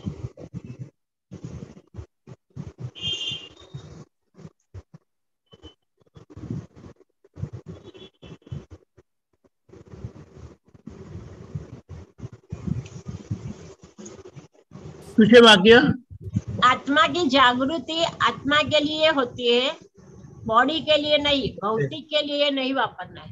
ओके ओके आई गया हाँ मैं तमने मोकलाव्यो हमणां તમારા પર WhatsApp પર. पुलिनानंद जी हाँ हाँ पुलिनानंद जी आमा थोड़ा एग्जाम्पल આપીને સમજાવો ને થોડું આત્મા की जागृति. હવે આપણે પ્રીતિબેન આપણે દાદાની જે ભક્તિ કરીએ છે દિવસ દરમિયાન એ એ એ એ પ્રીતિબેન દ્વારા થાય છે ને? हाँ ये तो छूटू पाड़े आपको बने. आत्मा की जागृति आत्मा के लिए होती है, बॉडी के लिए नहीं. ये समझाओ मन एग्जैक्ट एनो अर्थ. હવે જરાક નૈમિતિક વાક્ય બોલાયું હશે, કયા આગળ પાછળનો રેફરન્સ હશે એ તો અત્યારે આપણી પાસે છે નહીં, પણ સામાન્ય ભાવે આમાંથી જો સમજવું હોય તો આત્મા કી જાગૃતિ આત્મા કે લીએ હોતી એની શું છે કે હું શુદ્ધાત્મા છું. એ જે આત્મ જાગૃતિ મને ઉત્પન્ન થઈ છે એ આપણે એ છૂટાપણા માટે રાખવાની છે, બોડી કે લીએ નહીં. એટલે કે પછી કે એ રિલેટિવ જાગૃતિ નથી. એ જાગૃતિ રિલેટિવ જાગૃતિ એટલે શું કે ઘરમાં મહેમાન આવવાના હોય તો આપણે શું કરવું જોઈએ, પછી ચોર હોય તો ચોરની કેટલી જાગૃતિ હોય, ક્યાંથી એન્ટ્રી કરવાની, ક્યાંથી ભાગી જવાની ને બધું, એ રિલેટિવ જાગૃતિ છે, એલર્ટનેસ. અને આપણી જે છે એ રિયલ જાગૃતિ છે. રિયલ જાગૃતિ એટલે કે હું પોતે કોણ છું એ જાગૃત થયા પછીની જાગૃતિ છે. એટલે પ્રીતિબેન ને એવું વિચારે છે આપણે ભક્તિમાં જે આપણો સમય આપીએ છીએ દિવસ દરમિયાન એ આપણી આત્માની જાગૃતિમાં ગયો કેવાય ને વ્યવહારમાં. ભક્તિ ઉપયોગ પૂર્વક થાય, ચિત્ત હાજર રહે, ચિત્ત શુદ્ધ થાય તો એ આત્મા પક્ષે જાય. હા બરાબર છે.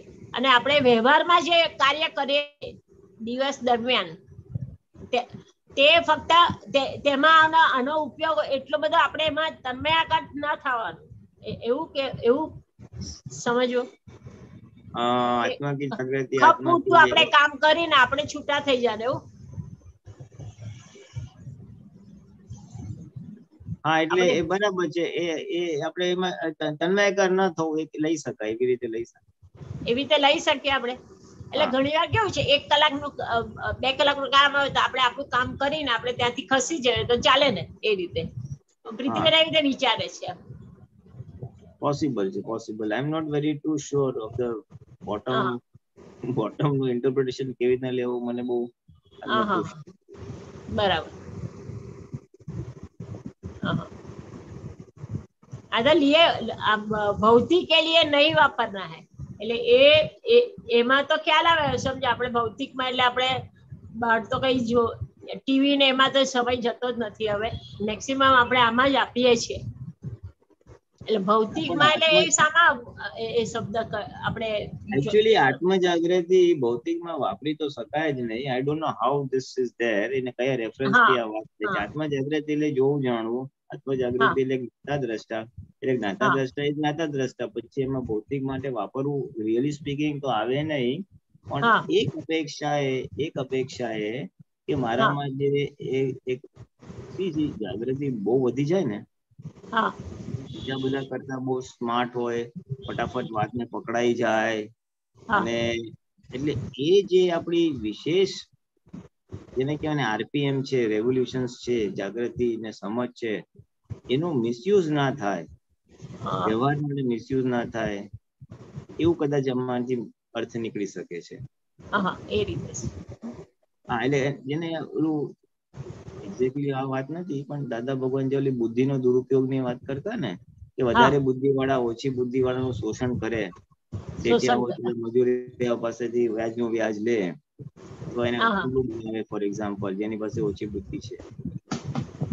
એટલે એ આપણી વિશેષ જાગૃતિ થઈ હોય તો પછી એ રિલેટિવ માટે નહીં વાપરવાની, એમ કહેવા માંગે છે.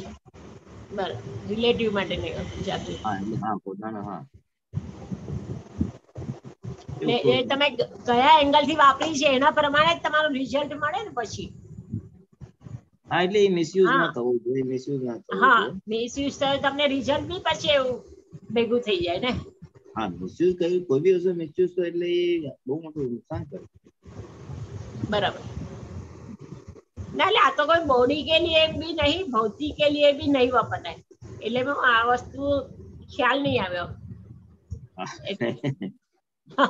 ના એટલે ખ્યાલ જ નહીં આવ્યો કે આ વસ્તુ સામા જાય છે રિલેટિવ માં છે બરાબર છે પણ પાછી ભૌતિક નો આવે ને એટલે વિચાર એ જુદા પડે.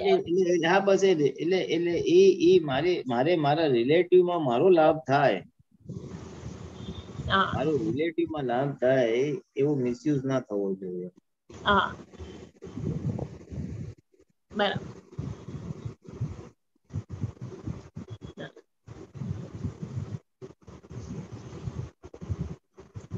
જય સચિન, જય સચિન. દીપકાનંદજી જય સચિદાનંદ. દીપકભાઈ જય સચિદાનંદ. જય સચિદાનંદ. દીપકાનંદજી, આપણે આપતો સૂત્ર છે 2963. એક મિનિટ. 2963. હા, મેં તમારું વોટ્સએપ પર મોકલેલું છે. 2963. ઓકે, હા બોલો ત્યાં સુધી. જ્ઞાનમાં તો શું કહે છે કે તમે એક્ઝેક્ટ સમજો અને જાણો. પહેલું સમજો અને પછી જાણો, એટલે ક્રિયા એની મેળે થઈ જાય, અમલમાં મૂકવાનું નથી. આ એક વાક્ય છે. પુલિનાનંદજી, જય સચિદાનંદ. પુલિનાનંદજી, સંભળાયું કે જ્ઞાન તો શું કહે છે? હા સંભળાયું, એ તો વાત બરાબર છે ને. વાત સમજાય તો વર્તન એની મેં ત્યાં આવે. એટલે વાતને સમજવાની છે. જેટલી સારી રીતે સમજાશે એટલી વસ્તુ વર્તનમાં આવી જાય. સમજ એટલે દર્શન ને? દર્શન એટલે હા, સમજ એટલે દર્શન. હવે એના પછીનું શું છે કે આપણું જ્ઞાન શું કહે છે કે તમાકુ પીવી એ આત્મહિતકારી નથી. એ જ્ઞાન જાણવાની જરૂર છે. એ જ્ઞાન પર શ્રદ્ધા ક્યારે પણ ચળ વિચળ ના થવી જોઈએ. ક્રિયાઓ પછી જે થાય તે જોવામાં આવતી નથી, જ્ઞાન જ જાણવાની જરૂર છે. હા બરાબર. હમણાં આવશે સ્ક્રીન પર. આપણું જ્ઞાન શું કહે છે કે તમાકુ પીવી એ આત્મહિતકારી નથી. એ જ્ઞાન જાણવાની જરૂર છે. એ જ્ઞાન પર શ્રદ્ધા ક્યારે પણ ચળ વિચળ ના થવી જોઈએ. હા, એટલે એવું ના થવું જોઈએ કે હા બરાબર છે કે તમાકુ સારી વસ્તુ નથી અને થોડા દિવસ પછી કોઈ બીજો કે એમાં જરાક લેવામાં કઈ વાંધો નહીં, હવે આખી જિંદગી હું લવ જ છું, તો એ પાછું થઈ જાય હા વાંધો નહીં.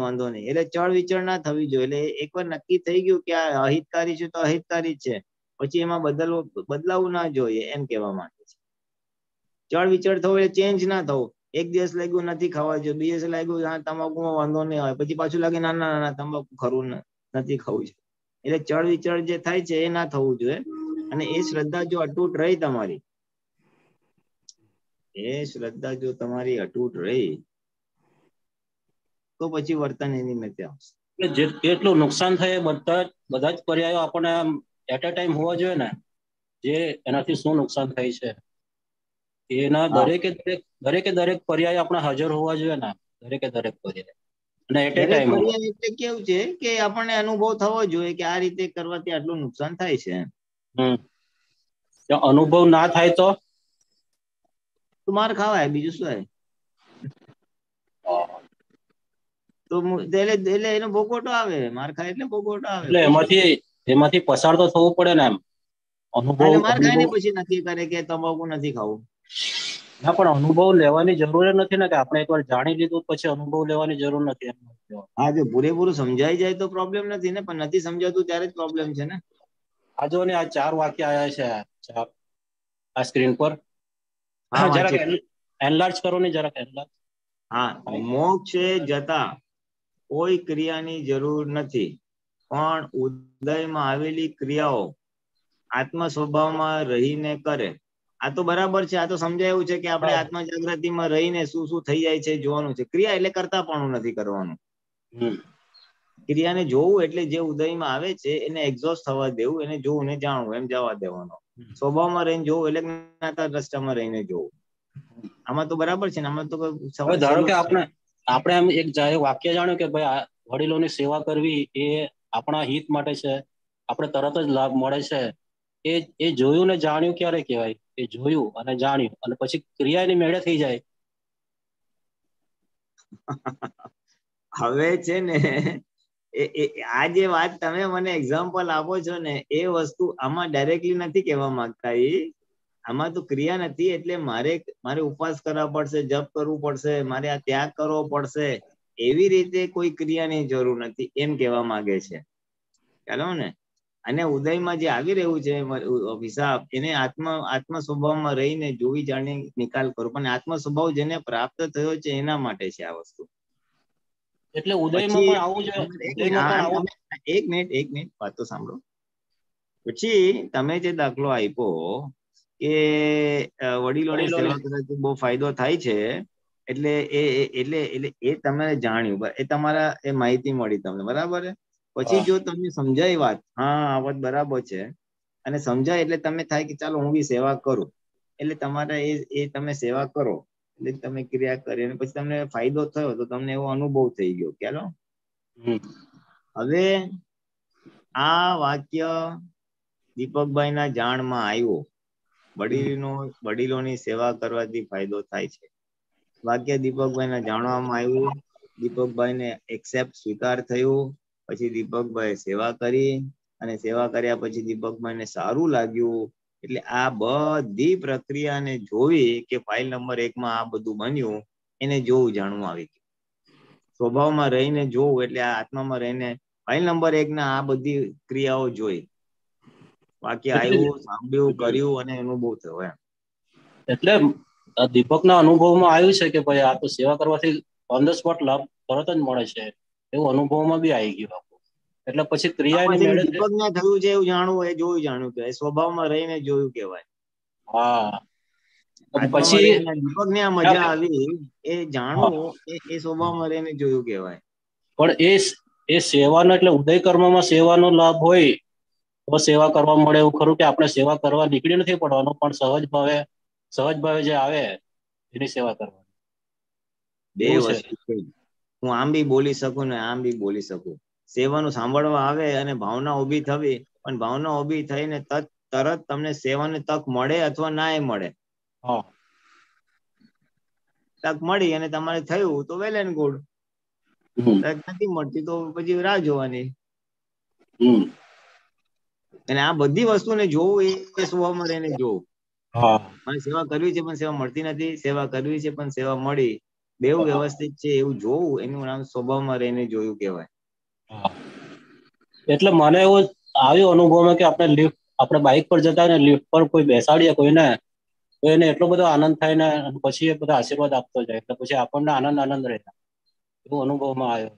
બરાબર છે, વાત તો સાચી છે. જીવ એ તો પ્રાઇમરી સિદ્ધાંત છે દાદા ભગવાનનો, કે મન વચન કાયાથી કોઈ પણ જીવને કિંચિત માત્ર સુખ આપશો તો એટલું સુખ તમને મળશે. એ રિલેટિવમાં ફળ આવી જાય, પણ રિલેટિવમાં આપણને સુખ, રિલેટિવમાં સુખ મળે. એ આત્માનો જ આનંદ ગણાય ને. હા, કહું તો છું, રિલેટિવ સુખ એને આત્માનો આનંદ રિયલ આનંદ કહેવાય. રિલેટિવ સુખ એટલે રિલેટિવ જ હોય. પછી એ ઉલ્લાસ આવી જાય, તમને કોઈ મદદ કરે, એ પ્રાકૃતિક ભાગમાં થયો ને. આત્માનો આનંદ તો જ્ઞાતા દ્રષ્ટા સિવાય આત્માનો કોઈ આનંદ છે જ નહીં. જ્ઞાતા દ્રષ્ટા રહે તે વખતે જે આત્મા આનંદ છે, એ વસ્તુ આખું એ જુદી વસ્તુ છે, એ આત્માનો આનંદ છે. આ તો રિલેટિવ, તમે કોઈને લિફ્ટ આપી એટલે તમને બહુ ઉલ્લાસ પરિણામ રહે, તમને બી કોઈ સારા વિચારો આવે, તમને કોઈ મદદ કરે એટલે આનંદ રહે, કારણ કે ઓલાને આનંદ થયો ને. રિલેટિવ નું ફળ રિલેટિવમાં મળે, રિલેટિવ સેવાનું ફળ રિલેટિવમાં મળે. તમારી સેવા થાય, તમને માન મળે, કઈક આનંદ આવે, કોઈ પણ પ્રકારે રિલેટિવ સુખ મળે. એટલે દાદા કીધું ને, તને જો સંસારમાં સુખ જોતું હોય તો જીવ માત્ર ને સુખ આપજે, અને મોક્ષ જવું હોય તો સ્વભાવને જાણજે.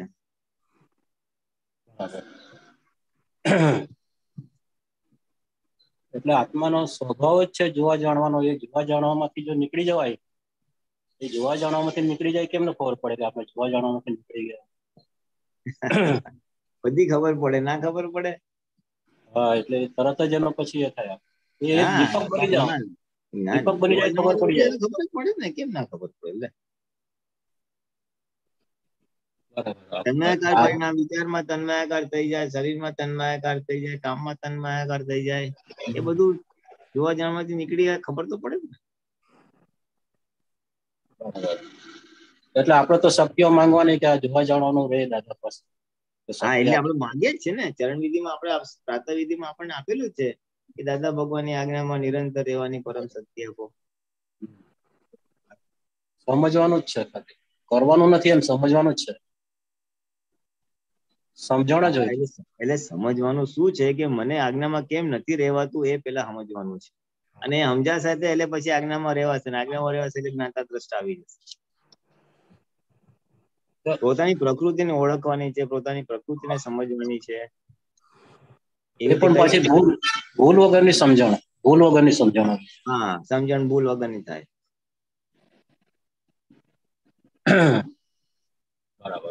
બરાબર છે, બરાબર છે. આગળનું વાંચીએ કે આપ પતી ગયું? આગળનું વાંચો ને થોડુંક. હા, આપણું જ્ઞાનમાં તો શું કહે છે, તમે એક્ઝેક્ટ સમજો અને જાણો. પહેલું સમજો અને પછી જાણો, એટલે ક્રિયા એની મેળે થઈ જાય. અમલમાં મૂકવાનું નહીં. તો બરાબર છે ને. જ્ઞાનમાં શું કે છે, એક્ઝેક્ટ સમજો એટલે શું છે કે કોઈ સિગરેટ પીવાથી નુકસાન છે એવું મેં સાંભળ્યું, પણ મને બહુ કઈક સમજ ના પડી. 2 સિગરેટ પીવાથી નુકસાન થાય છે, 22 સિગરેટ પીવાથી નુકસાન થાય છે, લાંબુ ટાઈમે નુકસાન થાય છે. એટલે હું બધી રીતે સમજુ વાતને, તો પછી શું થશે? તો પછી ક્રિયા એની મેતે થશે. શું ક્રિયા? કે હું સિગરેટ પીવાનું બંધ કરી દઈશ. સિગરેટ પીવાનું ક્રિયા બંધ નથી કરવાની. વાત સમજે તો ઓટોમેટિક બંધ થઈ જાય. એટલે થોડુંક એનો મર્મ આટલો જાય છે. વાતને પૂરેપૂરી સમજો, વર્તન એની મેતે આવશે. બીજું આપણે આ જે વિતરાગતા આંખોમાં દેખાય, આંખોમાં દેખાય વિતરાગતા. કોઈ મહાત્માઓની બી આંખો આપણે જોઈએ તો વિતરાગ અમુક દેખાય ને, વિતરાગ છે કે આ વિતરાગ છે. હા, જણાય ને આપણને. હા, દેખાય ને, દેખાય. હા, એટલે આપણે આ દીપકની આંખો બી વિતરાગ થાય કે કેમને ખબર પડે આંખો પર? નહીં, એ વિતરાગતા આંખોમાં દેખાય એટલે સામેની વ્યક્તિ અંદર કેટલી વિતરાગતા છે એ એની આંખો ઉપરથી અંદાજ આવી શકે. એક માપદંડ છે. આ એક સાપેક્ષ વસ્તુ દાદા ભગવાન બોલેલા છે. જ્ઞાનીને ઓળખાય તો એમની આંખ ઉપરથી ઓળખાય કે એની નજર કેટલી ચોખ્ખી છે, કેટલી કરુણા છે, કેટલી વિતરાગતા છે. એક મિનિટ, બીજા કોઈને લો ને પ્રશ્ન. ઓકે, જય સચ્ચિદાનંદ. ચાલો, જય સચ્ચિદાનંદ. પુલિનાનંદજી કોઈ છે નહીં. સારું.